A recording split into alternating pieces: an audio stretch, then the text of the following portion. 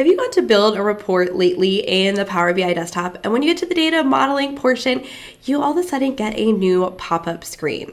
Well, let's talk about that. Let's see what has changed in that modeling view and what are we going to do about it?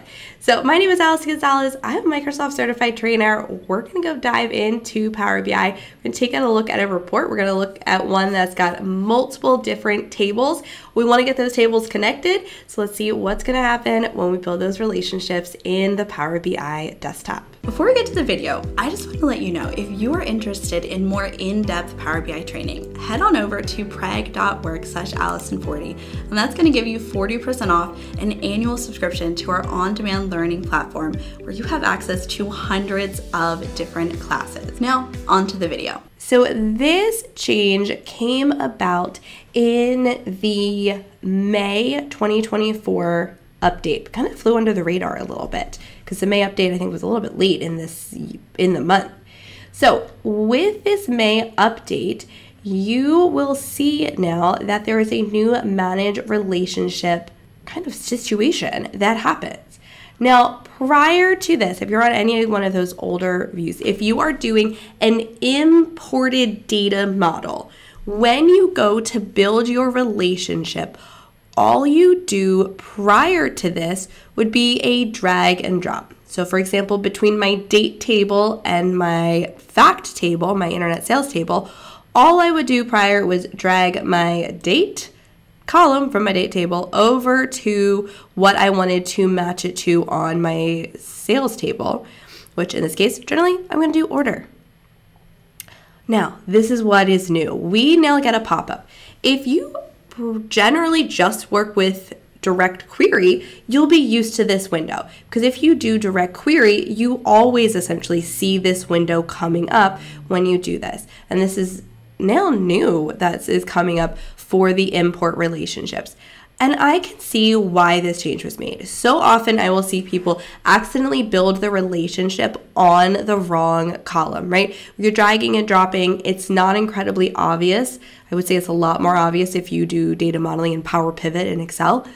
But here it's not as obvious. So this gives you a really nice way to see it. I'll be like, okay, I dropped it on date and order date, and make sure that those are really the correct ones. You can see exactly, hey, you created a one-to-many or a many-to-many or a one-to-one right here in this window. You can verify you want that to be an active relationship at that time. And if you need to change any of that cross-filter direction, you can do this in this window. Now again, this window is nothing new, but what is new is that it comes up now when you are doing the drag and drop relationship on an import table. We have another new kind of changed view as well. When we come up to the Manage Relationship button in your home ribbon here in your modeling view, when I click on that Manage Relationship window, prior to this, it was really similar to this, but it just wasn't as, I would say, fancy. We got some new buttons, we got some new looks to this. So let's go over what we can see here. So we're going to be able to see all of the relationships that we have. We just made one, and we can see it's from internet sales to the date table. I can see that it is very clearly a many to one. I can see exactly what side's the many, which one's a one, and I can see the cardinality of the many to one with that cross filter direction. I can also verify that it is in fact active. From here, I can make additional new relationships. Now, some people prefer to do this, and this is very similar if you were doing a merge in Power Query, right? This window. So you might really like the logic behind, hey, I'm going to pick my main fact table, and then I'm going to pick the next table that I want to connect to, and then look at that. It's helping. A lot of times, this is kind of some of that auto feature, right? Power BI, anytime you come out of Power Query or anytime you're importing data in, it's automatically going to try to build those relationships for you. I, in fact, in this model, had to break all my relationships so I could, in fact, show you how to rebuild them. So we can see it's automatically picking up that key column exists from the two tables that we selected. I didn't have to do anything else. It's identifying the cardinality for me, and I can just hit save. Let me show you one other feature inside of that Manage Relationship window. So now I can see the two I have. I'm going to go to Auto Detect. And when I click on this auto detect button here in this manage relationship window, let's give it a second to do its magic. And boom, it went through and it found 4 other relationships. Now, we always want to verify, right? We always need to check and verify to make sure that it is pulling over the correct information, that the relationships are set correctly. But again, that auto detect feature is nice to have now here in this manage relationship window. So for some reason, if when the data was imported, it did not automatically detect it, or for example, you had to create key columns in DAX, right? That wouldn't automatically then detect those. You would then come over here and you could hit that auto detect and hopefully it would pick that up. So then I can close. I can verify that everything is set up the way that I want it to be. I can see that some of those, it didn't pick up the one from the temperature table.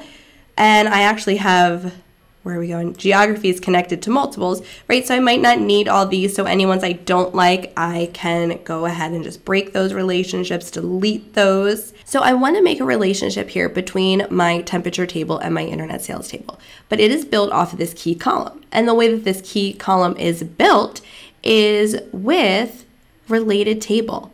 Now, because I broke all my relationships, so I could show you how to remake them, it is not recognizing the relationship because remember how I broke that relationship that was over here?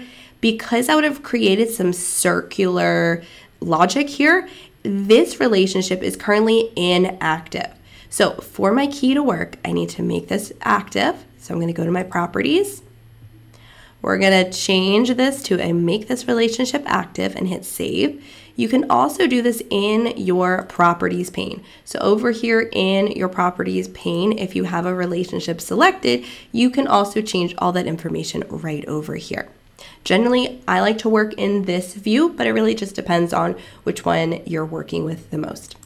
So now that we have an active relationship, our temperature key is happy. So I can go temperature key to key. There we go. It's showing up. It's legitimate. And there we go.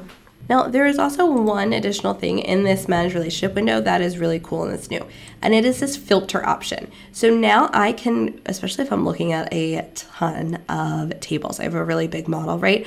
I can go through and be like, hey, you know what? I just want to see all of my one-to-one relationships, or all of the many-to-one, or maybe the many-to-many, right? So you can go through, if you have a lot, maybe use the auto detect and you're like, all right, let me just start like weeding through this really quickly, just verify that they were all set correctly.